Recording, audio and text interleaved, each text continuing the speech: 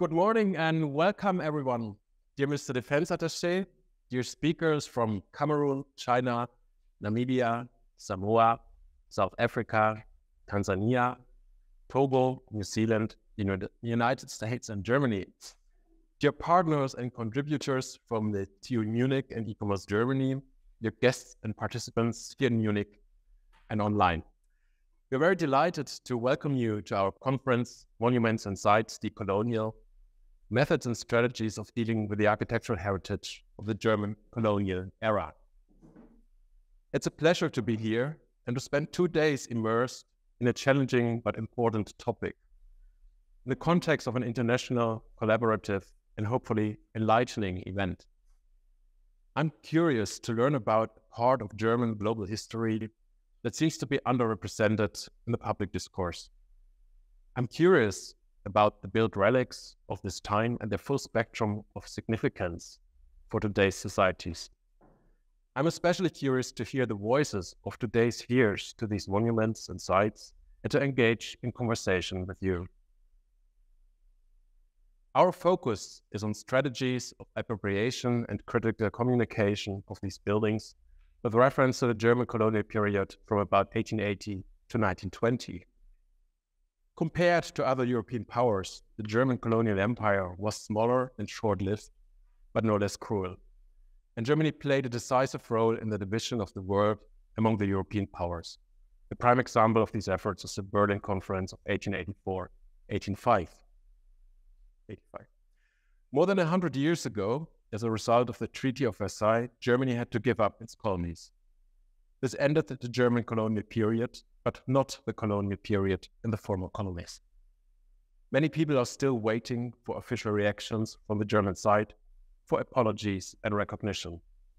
The German federal president, Frank-Walter Steinmeier, has just agreed at a meeting with the Tanzanian president, Samia Suluhu Hassan, that we will deal with this dark chapter and that we will deal with it together. He also spoke out in favor of expanding knowledge about the colonial past, especially in Germany, as the atrocities of the German colonial occupation overshadow the shared history. I take this as a promising sign of progress and hope that it will soon happen in other countries too. As Steinmeier rightly mentions, the German colonial period plays but a marginal role in school education and is barely present in public perception here in Germany. I wonder how widespread the ability is to identify the former colonial empire with parts of today's Burundi, Rwanda, Tanzania, Namibia, Cameroon, Gabon, Congo, the Central African Republic, Chad, Nigeria, Togo, Ghana, China, Papua New Guinea, Nauru, Palau, Marshall Islands, Samoa, the Northern Mariana Islands, and the Federal States of Micronesia. The sheer number of today's countries and territories in that list gives some idea of the extent of this colonial legacy. And it is astonishing what kind of relics we find among these sites. The first German concentration camps were built in 1904 in Namibia. Tens of thousands of lives were forcibly ended here as part of the Herero and Nama genocide. In the former colonies, we find sites of violence and oppression, sites of administration and infrastructure to implement foreign rule, and sites of cultural propaganda. I wonder how the locals experience these sites today and how they deal with this largely unwanted heritage. Here I look forward to a respectful dialogue, and unfortunately I have to make a reservation. So our focus is really on the built heritage. We will hardly be able to dive into political or legal issues or even official statements. But I guess we have enough to look into even with that restriction. In July 2020, the ICOMOS Emerging Professional Working Group, and the AG 2020 Working Group of ICOMOS Germany initiated an international workshop on the topic of diversification and decolonization of cultural heritage. Clara and Louise Ravensman were, among others, initiators of this event, which in a way was a spark for today's conference. It should be seen as a part of ICOMOS' contribution to the promotion of decolonization and diversification of cultural heritage, and as an impetus for further research and exchange in this direction. And I hope that our discussions today and tomorrow will pave the way for future exchanges and cooperations on this topic. So the recently announced ICOMOS Africa 24 conference in Nairobi in November 2024 is a further step in this direction. Many people have contributed to making this conference possible, and I'm especially grateful to Michael Falzer for his commitment on behalf of TU Munich. Because of his expertise in this field and his broad network, he has been instrumental in developing a program that promises to address this topic in an excellent way. In addition, Gabriele Horn played a decisive role in supporting the conference topic within ICOMOS Germany. She and John Ziesemer have done an outstanding job in getting this program off the ground and making this event a success. Dörte Helmut pulled the strings as far as the overall organization was concerned and paid attention to the necessary details to accommodate each of you in the best possible way. Richa Elsa John, Danica Petrovic, Julia Makova, Can Öktem, and Antonius Fiemann agreed last minute to lend us much appreciated helping hands, and we are grateful for your commitment. Finally, I would like to thank all of you for being here, for showing interest in this topic, and for being willing to participate in our conference. Let's have a fruitful time with an intense exchange in mutual respect and with eye-opening moments. Welcome and thank you very much. Honorable Tino Maga, the President of ICOMOS Germany, Honorable speakers from different countries present here, Honorable delegates also from different countries present here, invited guests, ladies and gentlemen, good morning. I am Brigadier General Joseph Boniface KAPUMBE, a defense attaché from the Embassy of Tanzania in Berlin, Germany. I'm hereby to represent our ambassador, His Excellency HASSAN MWAMWETA, who could not be here because of unavoidable reasons. First of all, I should also take this opportunity to thank Honorable Tino Maga for inviting us to participate in this good conference, because as you know, Tanzania is also a stakeholder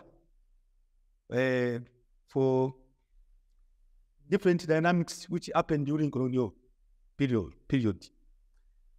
As you know, the history of Tanzania and Germany is traced back from 1891 to 1920 during colonial era, whereby German colonized Tanzania and some other African countries. So for we, Tanzania, we have got 3 issues to put forward.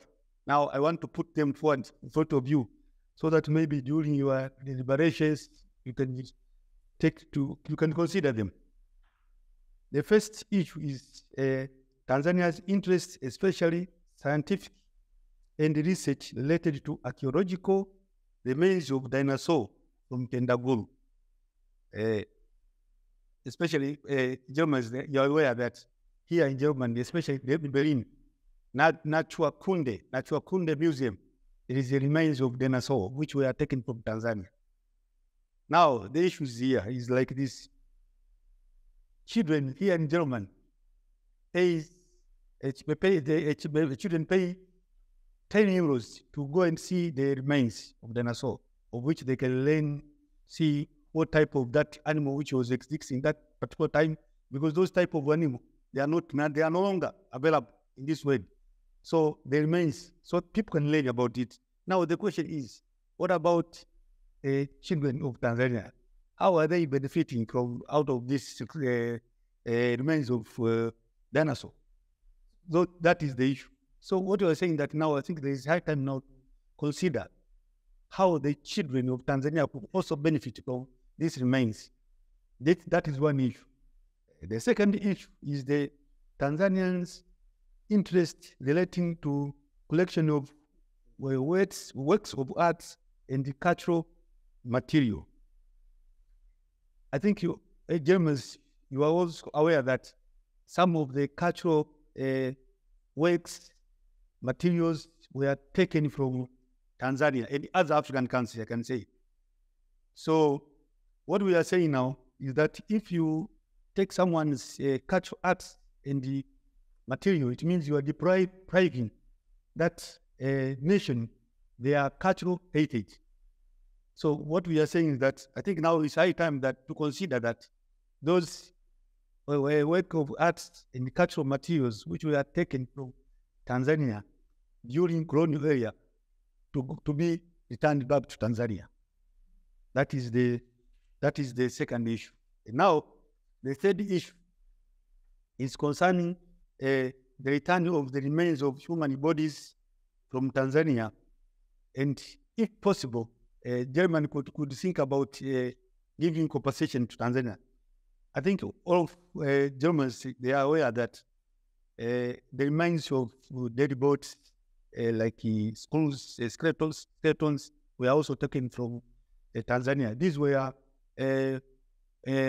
warriors during the war called Majimaji, famous Majimaji, which was fought between 1905 to 1907 between Tanzanians, those heroes, and Germans. Now, this resulted to number of deaths. And those body, which the remains of the body were also taken from Tanzania to here in Germany. Most of them, I know that they've been put in a Charity Museum in Berlin, and in some museum like medical history in Berlin or something. But according to our statistics, we know that there are a number of 226 remains of human body here in Germany. Now, the issue is this. Existence of this body here give a proof that there were a little bit some injustice during colonial. But that has passed because this one was done by our ancestors. So this one is finished. What we know that Germany and Tanzania are close friends, we need to forget about the past and focus about the future.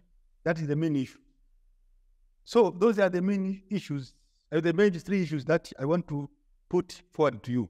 But now, whenever there is problems, there are always prospects. Now, the prospect is that the Honorable President of Germany, His Excellency Frank-Walter Steinmeier, 4 days ago, visited Tanzania, where he was able to talk with our President, Her Excellency Samia Suluhu Hassan. They discussed a lot, and he was taken to visit Songea or Ruvuma region, whereby the war, Majimaji War, happened 1905 to 1907. He could be able to saw the remains of the maybe graves and all those things. So the good thing that His Excellency President of Germany apologized to Tanzania for what happened during the colonial era and promised to return the remains of the dead body from here, Germany to Tanzania. That's why I'm saying that there is a prospect. So, to finalize, to conclude my remarks, is that, first of all, I'm also interested to hear what is going to be discussed here. So, I wish you all the best, good deliberation in your presentation, so that I think representative and delegate from different countries, when they go out of here, they will go with some prospects which will enable to enhance the relationship between the Germany and the other countries like Tanzania and other countries, but also to benefit the future generation. With those remarks, thank you very much, and I'm wishing you all the best. Dear Mr. Defense Attaché, thank you very much for coming, for addressing us here, and also thank you for pointing out these issues. And I hope they will that your wishes and the requests will become reality very soon. And I hope this very much also for the other countries, the other areas, former colonies. So before we now start with Michael Falzer and the introduction to the overall conference topic, just a couple of practicalities. So you all made your way into this room, so you already got an idea about the university and how it works. When you leave this room, on the left-hand side are stairs, and one level further down there are toilets. There are also signs, so you should be able to find this. Then we have the program. We don't have program flyers, but there are these QR codes that you can scan, so you can have it on your mobile phone, and we have also these laminated sheets. What you can see is that we have a very tight and dense program, so it will be very intense. I'm looking forward to also to have a good time management, and that everybody is, or everyone can restrict themselves in time of in their speaking time. And you also see that we have coffee breaks. So out here there will be coffee and water. Then today there is a lunch break at 1:30. And a lunch break, for this lunch break, the speakers, they receive these little vouchers. Those are there for the university canteen. And then during the lunch break, we will walk there together. So it's just, if you leave the main exit, building at the main exit, turn right, cross the street, and then there on the right-hand side, it's called Mensa. So this is the place where we can eat. You're also free, so the non-speakers are free to join us, but you have to pay for your lunch yourself. Sorry for that. Or you're also free to go to another place and order something. But if you look at the program, please don't order something that takes 1 hour to prepare. Then you will be late. So we really have to stay within time. And at 6 p.m. and hopefully we're done by then. And then we have a little get together here with a couple of drinks, and you're all welcome to stay with us and to get into discussions. Tomorrow the program is a little bit shorter. So we start at 10 a.m. Again here, we just have a coffee break, and we hope to wrap up at around 1:30, so that at 2 p.m. We are done. And during your presentation, probably Dr. Helmut will get up and will show you a sheet with a 5. That means you have 5 minutes left to speak, then a 2 and a 1. So 2 minutes left, 1 minute left. This is just, please take this as a friendly reminder, because if you really run out of time, everything will be postponed. So if she stands up and shows you this number, please consider if you are able to go through your whole presentation, or if you have to skip a couple of slides. So I'm just looking at time now. It's 9:27. So Michael, do you want to add something, or otherwise we should wait until 9:30 for the online participants, and then we can start with the introduction to the conference done by Michael False. Again, welcome everyone. Dear Kultur Attaché from Tanzania, we are so pleased that you could come to us to this place and to help us organizing it in terms of your welcoming words and a good, very important agenda you already gave us to help the intercultural dialogue towards, as you said, a good prospect for the future collaboration. Thank you so much for coming. Tino, Maga, thank you very much for your nice introduction, also in our nice collaboration between ICOMOS Germany and the TUM. And it's my pleasure to introduce the conference in the next half an hour, to give you an idea of how this collaboration came together. Second, to give you a thought of or a view into the current status of research. So why we're meeting it, what kind of scientific background, in particular German context, we are sharing, and where do we start, and where are the desiderata that the conference makes so interesting and important. And then some insights into, Tino, you mentioned it, from the research project had been installed in the TU München already to help to prepare the grounds for our discussion here. So thank you so much for your help. You saw how efficient this is. Tino, you already mentioned it. I mean, the conference couldn't be more actual in the daily politics, in a sense. We know that the political issue will not be in the very center of our conference, because we share, we will talk about cultural heritage in the sense of the built fabric still existing in the previous German colonies. But we see that the German president was in Tanzania just now and gave us, you mentioned it, some plan to work on for the good future. Also, when you go through public media and for the last years, I mean, more and more themed volumes on the public, general public side are are circulated in different journals around the world. For example, here the Edition Le Monde Diplomatique. So you see the diplomatic side, and the title is On the Ruins of Empires, History and Presence of Colonialism. And I would take this, just the wording as a starting point, because we are also working on partly ruined buildings from the colonial empires now standing in independent nation states.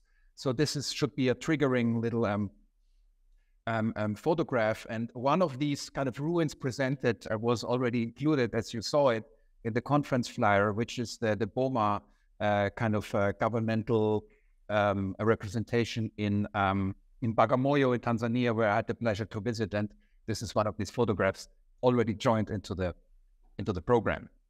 The cooperation between the research that I'm conducting and in ICOMOS International, but also Germany, has a longer history, and we are happy to refer to this. There was one already a conference in 2011 at Heidelberg University, where I worked before, with a book that you can see outside on the table on the concept of cultural heritage and transcultural mode. And one of the authors in this volume is, for example, Klaus-Peter Echter, and he will chair the second session. So how wonderful that our collaboration continues.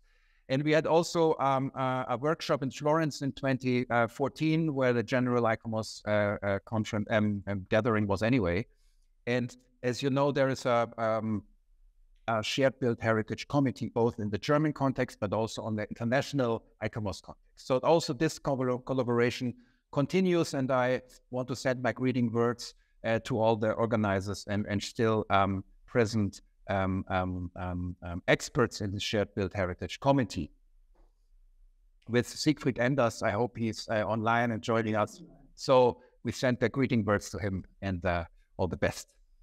I want to just refer to a research element that was guiding me towards the project today, is that when we talk about the colonial history of heritage, there is some particular reference to questions of how colonial empires themselves already worked towards what we today consider cultural heritage. So how colonial empires in the colonies were targeting built heritage already in the colonies and tackling them from three different sides, also important for the setup of our conference. I will come back to this.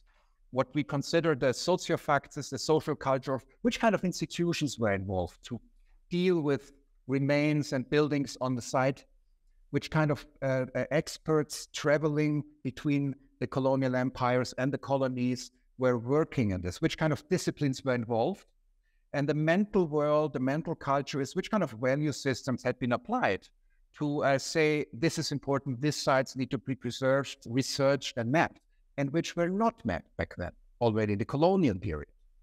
And the artifacts, finally, the material culture is the link of the buildings themselves. On the left side, you would see a context where I was working in the French colonial period in Indochina, where French colonial empire was, of course, primarily interested in the temples of Cambodia and Angkor, for example.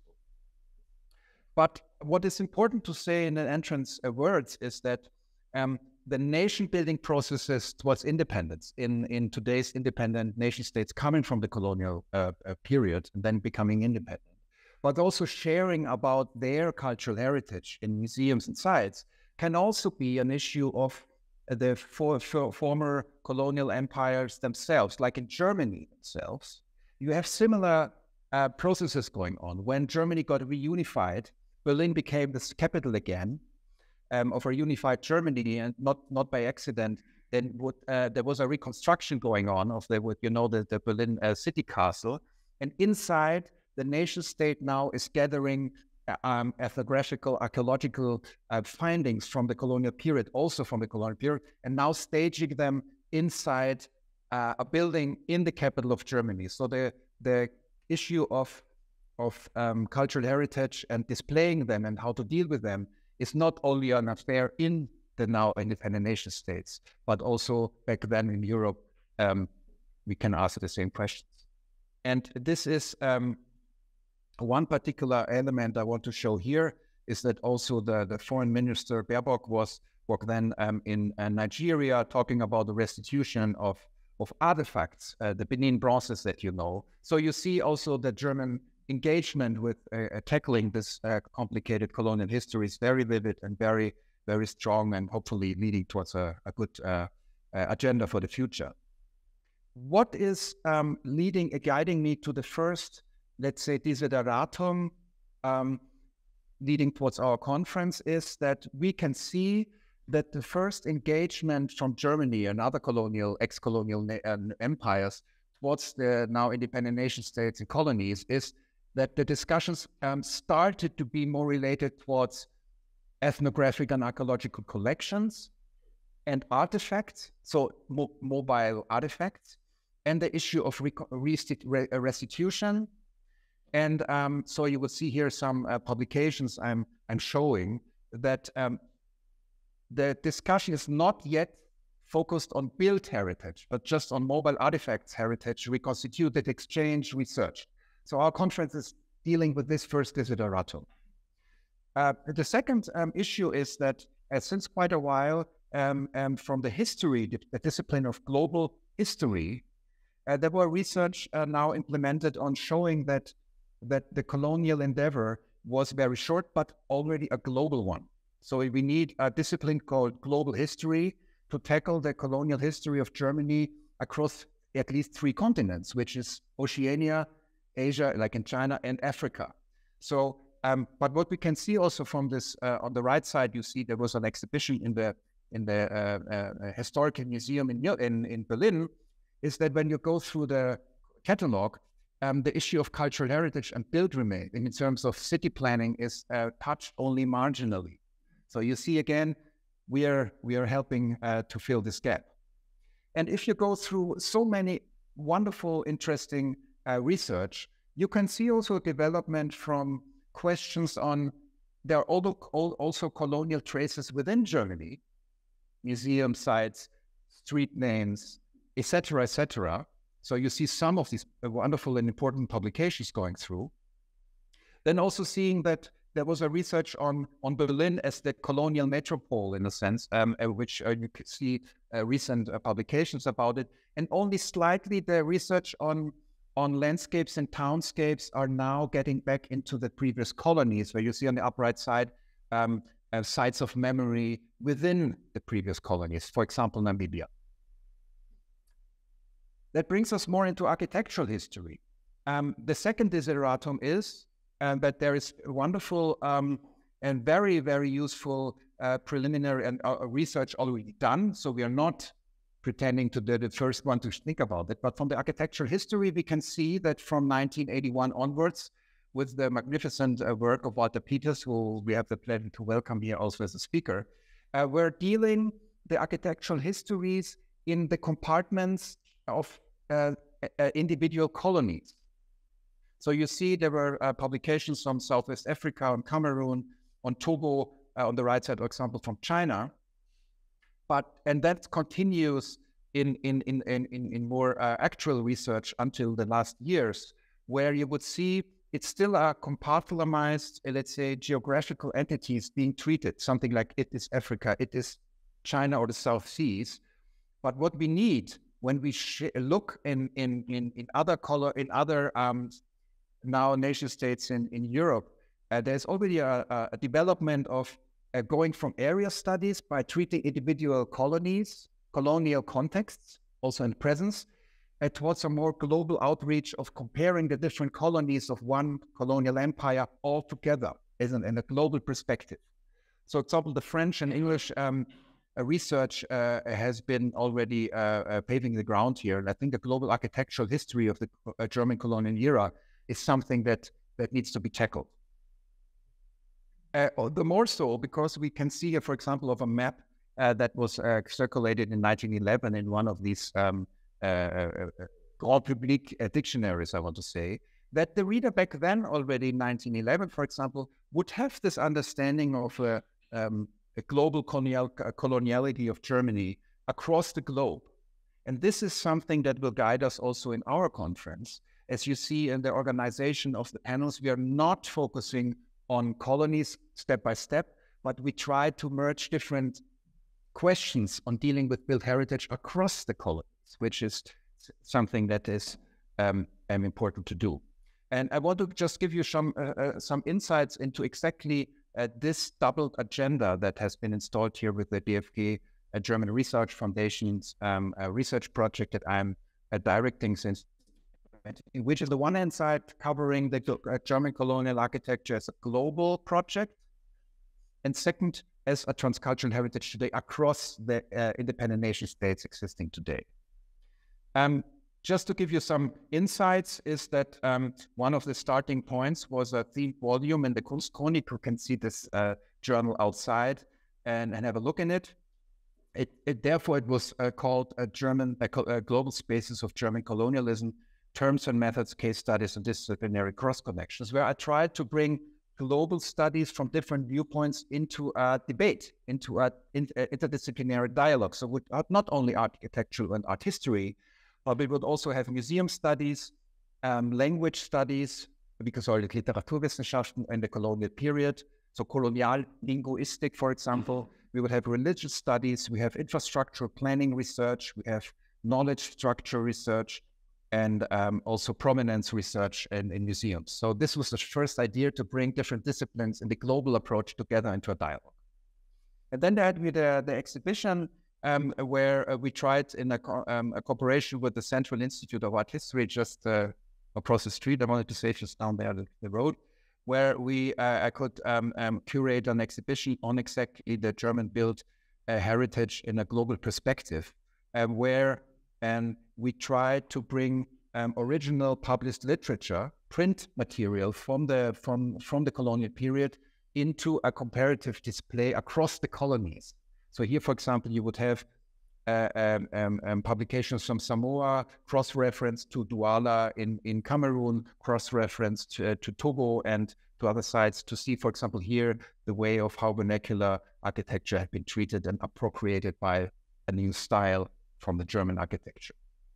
Or, for example, the resulting catalog that has been produced, you can also see it on our book table, where we could gather 60 international authors to take one individual architectural source from the colonial period and to try to write a little bit a piece of a connected global architectural history across the colonies, taking one historical element source from one the other. For example, handbooks from the colonial period, where colonial settlers would be instructed to build their houses from Samoa into China, into all the African colonies. And in these guidebooks, the global approach across colonies had been already tackled. Or, for example, books on train building, infrastructural planning, overall literature that is going across the colonies. And here, for example, an issue of the visual memory actually already producing in the colonial time, where you have the first color photography circulated for commemorative volumes. Very interesting topic. And the last one here, for example, the issue of traveling postcards from the period, where you would easily see buildings from the South Seas sent to Germany with a stamp, and you see how the globality was produced through a global media called postcards.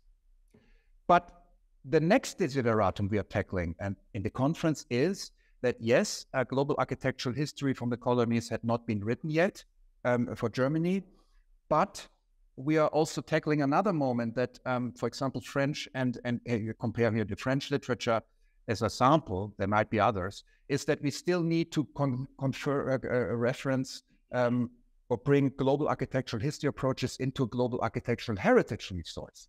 So this is actually an agenda we are having today by cross-reference different methods and practices to deal with these German colonial built heritage in the colonies across the continents, actually.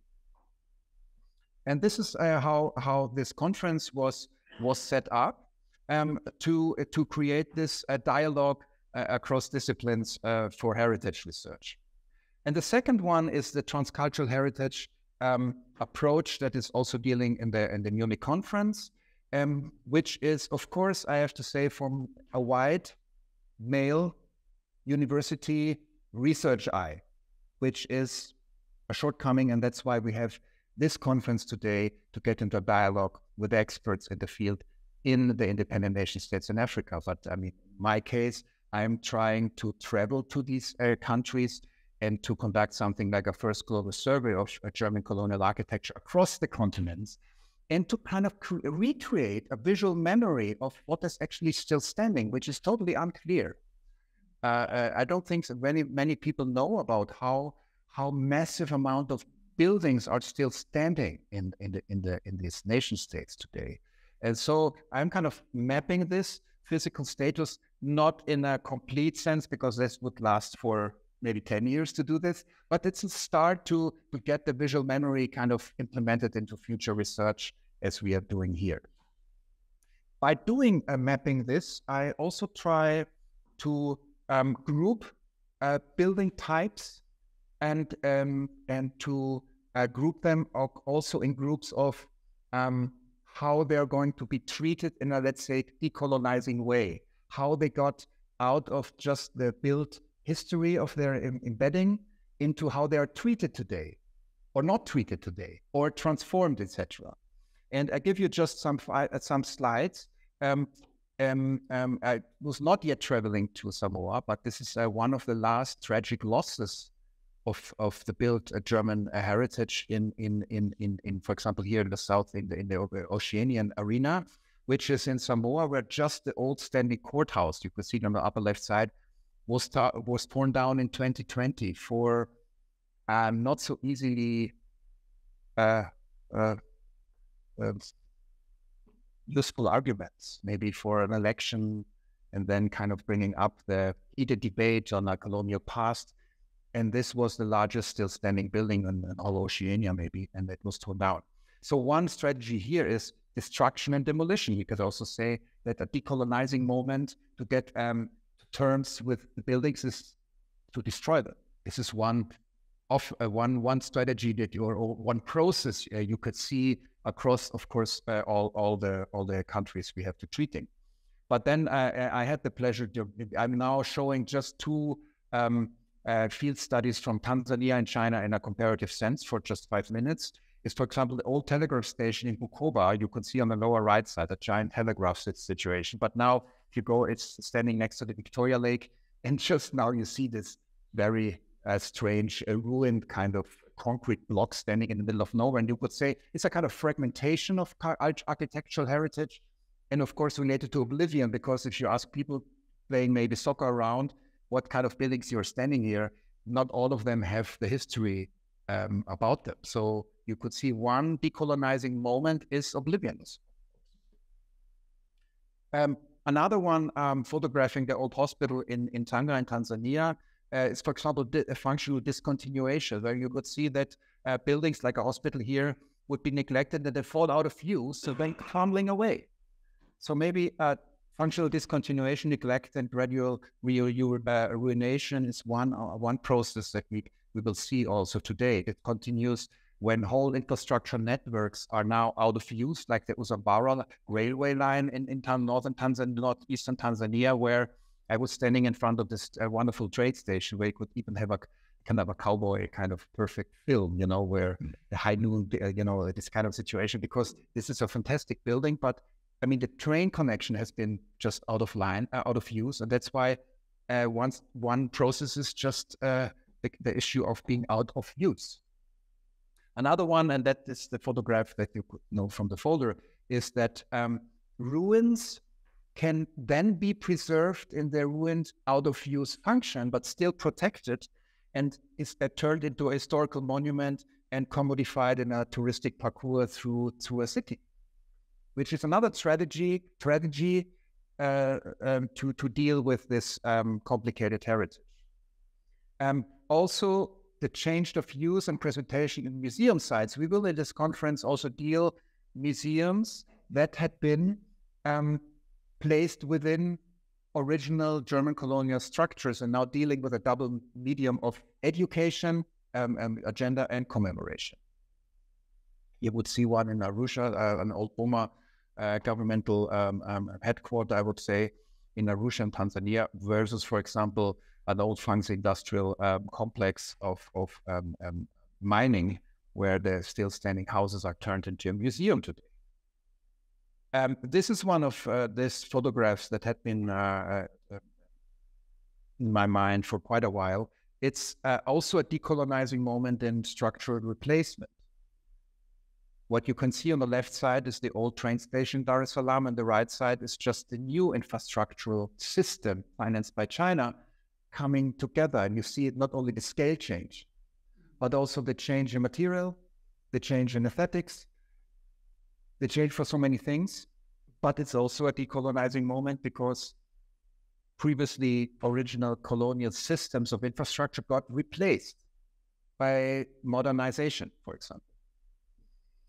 One thing what was also interesting to see is the way of appropriation, also of kind of devaluation in terms of using buildings just simply very differently. I mean, this is on the left side in Qingdao in China, where I could see the old German Asia Bank, which is, I mean, the headquarter of imperial economics, turned by whatever processes involved into small housing, I mean, apartments. So I would discuss with this wonderful Chinese family how they live in one of the most representative imperialist buildings within the city. Another decolonizing moments we could speculate. Or buildings like the old Qingdao Old Observatory, now turned into a landmark within a military site. But of course, the observation is now a totally different affair with satellites around the planet.